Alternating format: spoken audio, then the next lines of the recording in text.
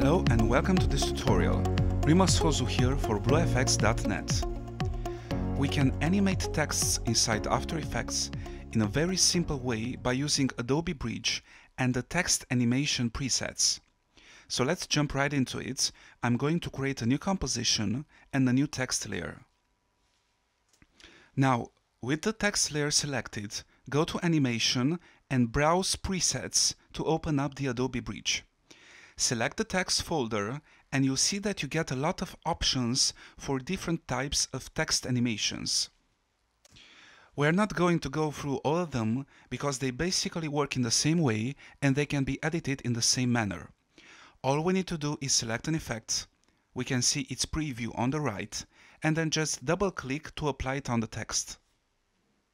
So now our text animates in, and if you're not happy with the timing, you can press U to bring down the properties with keyframes, which in our case is the animator, and move the last keyframe to your desired position.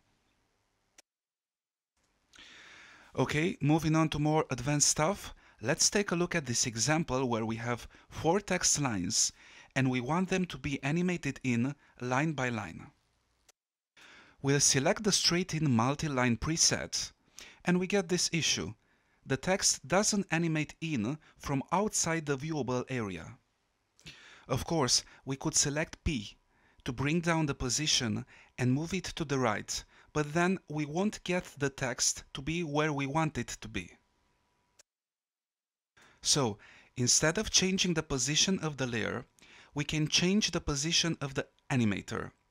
We need to toggle the layer properties and go to Text, Animator, and Position.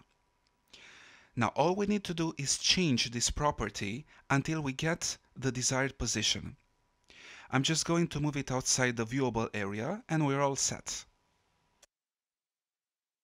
If you want the animation to look smoother, you can turn on the motion blur for the composition and for the text. Thanks for watching, and I'll see you again on the next tutorial.